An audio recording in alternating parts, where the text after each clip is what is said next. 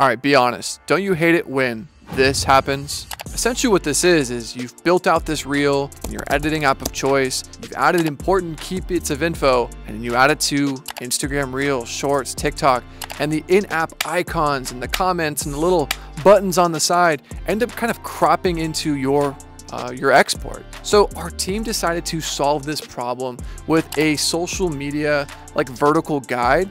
And when you are editing in, say, Premiere, Resolve, or CapCut, just lay this guide above your footage, and it kind of shows you exactly where all of your titles and key bits of info need to kind of stay inside of. So once you add it to an app, it doesn't start to crop and cut out those important bits of info. So if you want to check this out, we actually have an entire social media overlay guide available over at Tropic. It essentially includes TikTok, Instagram Reel, and Shorts.